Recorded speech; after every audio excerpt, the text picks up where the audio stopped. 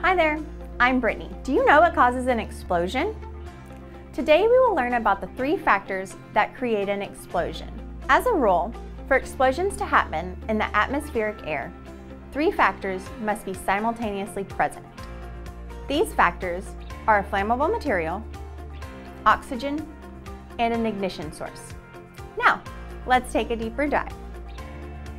The first factor is a flammable material. A flammable material can be gaseous, a vapor from liquid, or solid.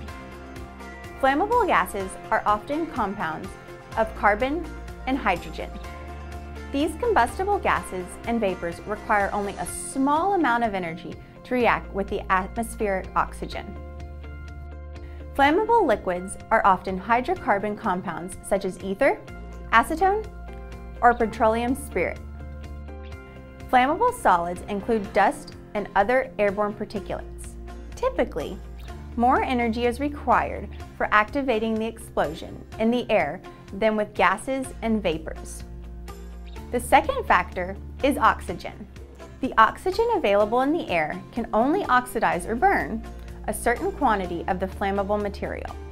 When the amount of the explosive material and the available atmospheric oxygen are near the ideal ratio, the effect of the explosion is most violent. If the quantity of the flammable material or oxygen is too small, combustion will only spread with difficulty or cease altogether. The third factor is a source of ignition. The list of items that are considered a source of ignition are exceedingly large. A few of these include hot surfaces, flames and hot gases, mechanically generated sparks, static electricity, lightning, and many more.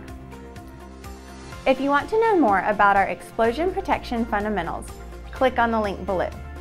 Stay tuned for our next video. See y'all later.